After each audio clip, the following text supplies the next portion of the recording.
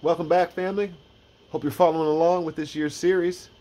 It is Black History Month 2024, and we are going through our library in our house, flipping through some books to see what we had underlined or circled that we found important at the time, funny, information we could build off of, or anything that we want if someone else picked up the book that they could find.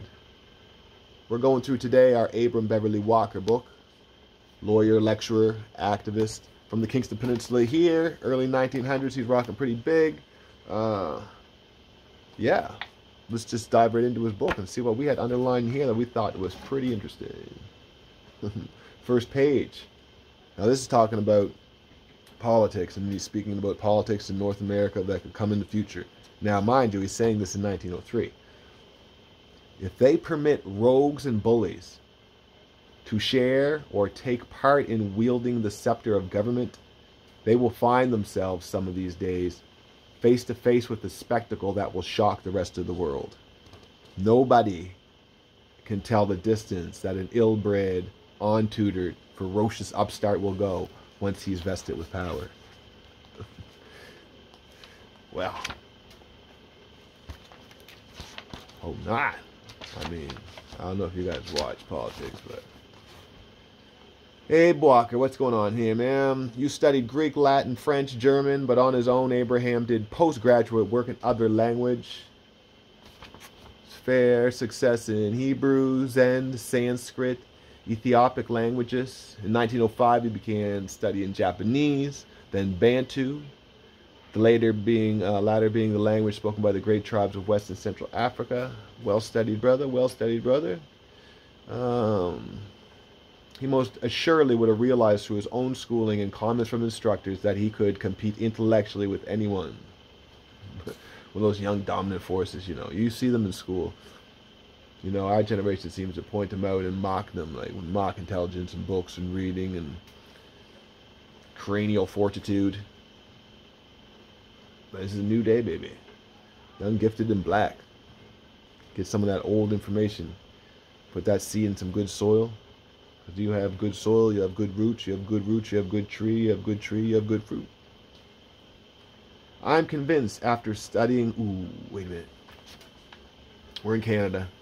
So anybody reading, watching, listening, this is quite the indictment.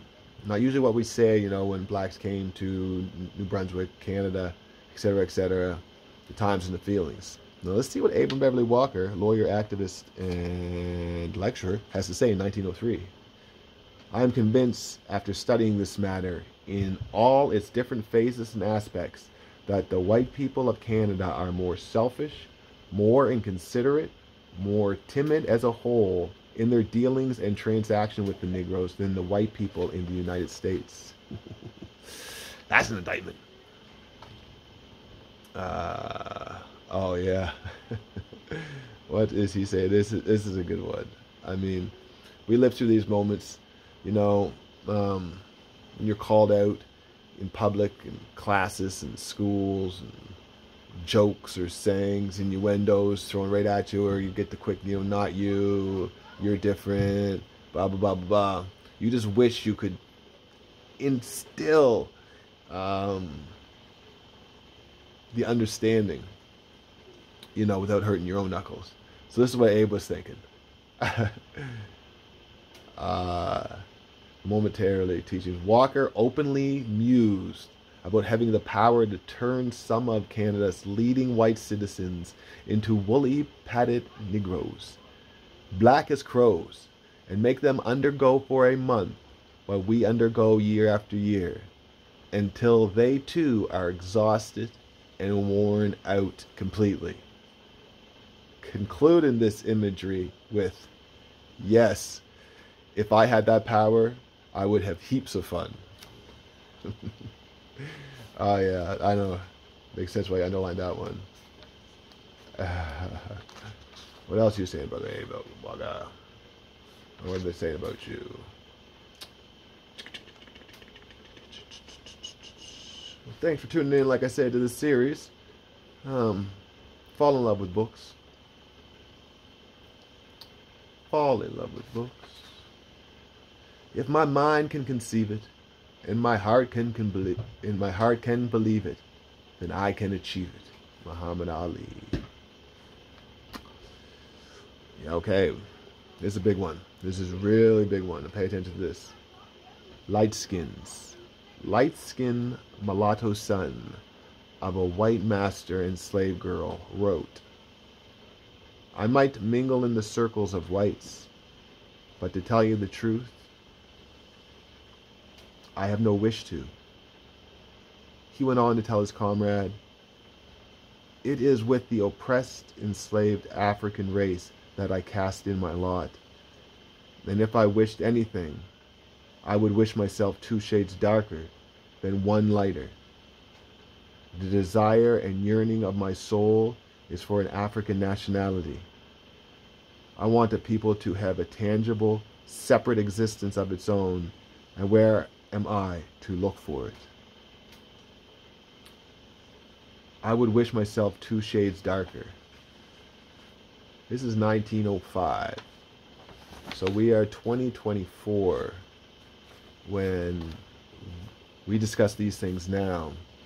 The conversation is, I wish my children turned out lighter so they would not have to go through what I went through. Now, this is not a belief or desire of mine, our home here, or we wish on anybody other than to love what you create, self, and knowledge of self, others. But it's interesting that in 1905, or at least this example is a brother wishing 2 shades darker. Or today in our conversations, we are wishing for it not even to be visible. That is a real example of where we have come since 1905 to 2024. I mean, the bold words his brother's speaking in 1905, how many times we hear these bold words at all outside of, you know, the 5% influence hip-hop music. Anyway, back onto the book. The African Civilization Movement. That's where the government was getting together to ship people back to Africa. Trying to get the black folks to rally the troops.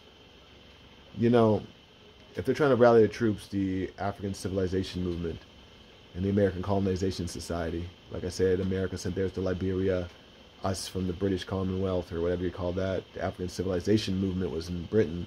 Theirs were going back to Sierra Leone. That's why we have that connection to Sierra Leone.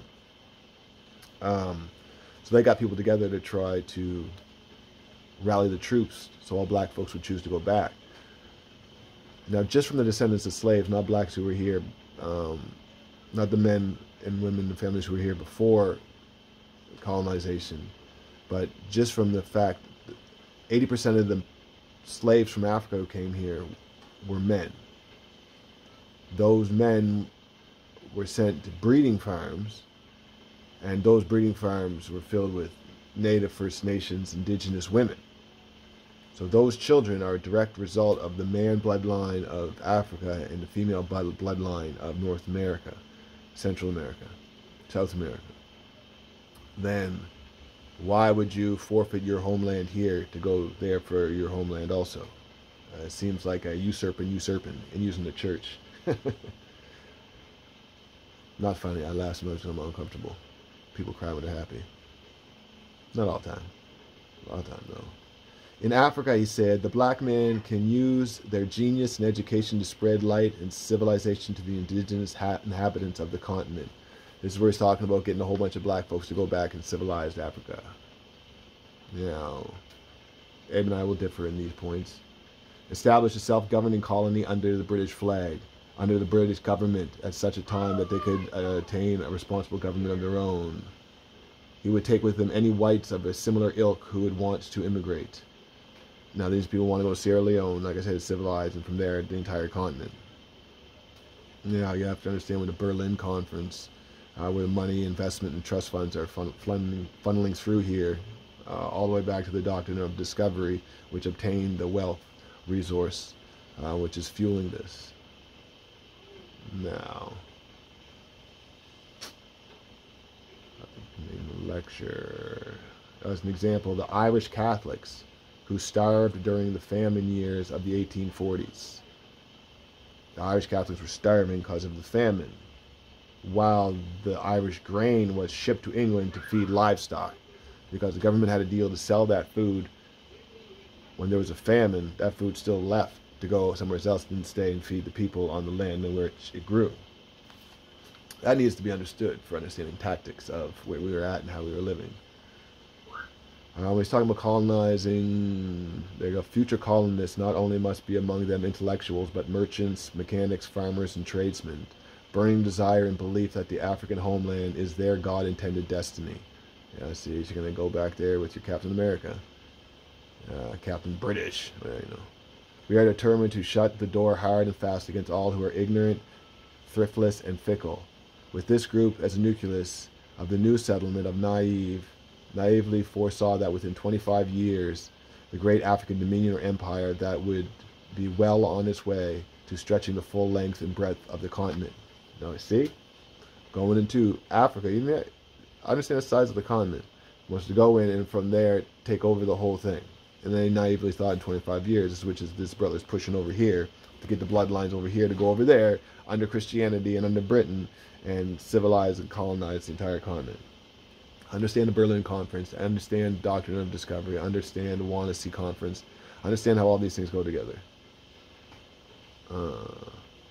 Walker, he wants a man of Christian charity in high praise of the white race.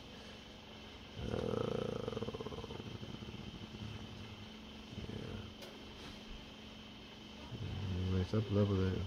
MacDonald had asserted and stated that emigration to Africa is the only correct way to solve the Negro problem and to lift the Negro race up to the level of the Anglo-Saxon. But it will require patience, courage, loyalty, self-denial, genius, learning, and statesmanship of the highest quality. The only correct way to solve the Negro problem and lift the Negro race up to the level of the Anglo-Saxon will be sending colonized Muns, black mixed, back to Africa, back to the continent to civilize. So you understand what gets happened here. Breeding happens in order to have infiltration. What's 3 of the 10 leading people around the Nation of Islam were informants? Yo, numbers are big on infiltration. What are we trying to do? Where am I at now? The story made international headlines across Canada, the U.S., and Europe, and here in St. John. Dr. Walker was called upon by the Daily Telegraph in the United States.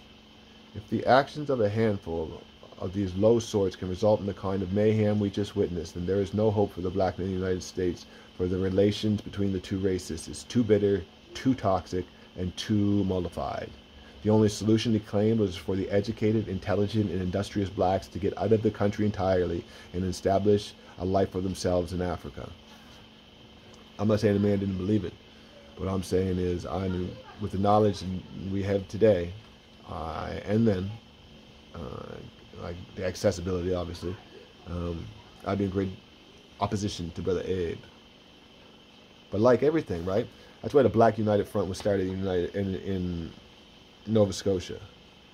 The original understanding was so that every branch of black people, no matter what you're religious, non-religious, revolutionary, or pacifist, or whatever level you are coming from, if you're from the community, we need that one voice to come together. You can come through your group, and then we come to the same round table.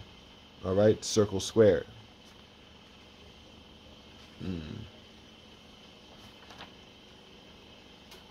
But yeah, because it didn't. During the Civil War, when all able-bodied white Southerners were away at the front, the black man did not rise up and murder all the women and children. All right? Speaking to the humanity. Southern Negroes and will stand to the end of time. Southern Negroes, and this will stand to the end of time, are incontrovertible testimony that they are, as a race, so uniformly kind and gentle and trusty that they will not even turn foul and raving an ugly foe who has his red hand uplifted to thrust dagger into their backs. This is the mixed message, obviously love, obviously hug, obviously peace, obviously not war. But it's interesting, to one group of people, we're always taught to turn the other cheek. Wait till the next life. And then the same people telling us that November 11th is the day that you shall not blaspheme.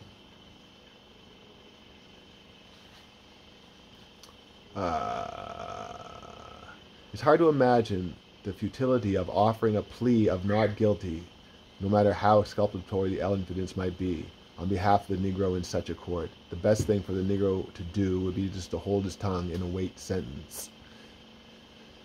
Time's not changing. No other country had said, could this magnitude of mediocrity be produced. His scathing indictment of the American art scene in general was unrelenting, saying no people on earth are so destitute of traditional inspiration. Man, that's a bummer. Every man's work, whether it be literature or music or pictures or architecture or anything else, is always a portrait of himself.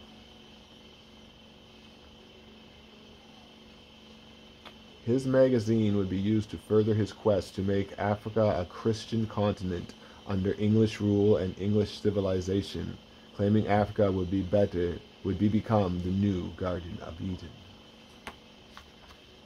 Dude was getting juiced. In the Garden of Eden there, though, isn't that where humanity comes from? Or at least the rebirth after one of the cataclysms, the cycles, cyclical, not linear. At one point, Tillman was advocating for the bleaching of black people out of existence by intermarriage with whites. That's the one. At one point, Tillman was advocating for bleaching the black people out of existence by intermarriage with whites. Well, Abram Beverly Walker, lawyer, lecturer, and activist. Some of his words, thoughts, and how they can fertilize your mind, my mind, to remove the shadows, add light to the dark corners, so that we can move forward. All in together. All right. Thanks for sticking through.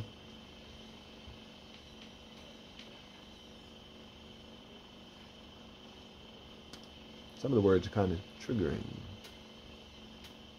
Some of the concepts are. How do they taste? I mean, this brother's 1905. He's got a literary magazine that's being printed in St. John and being circulated all over. This is just now normal words of the day being spit around and going around. And now that we're hearing them, how are we doing it now in 2024? We rolling past, we rolling through, we blocking. Thanks for the elders. Ashe for those who put in work. It's Baba Shabazz, Black Rose Nation, 2024 Black History Month. Going through the library saying books, books, books, books, books, books, books.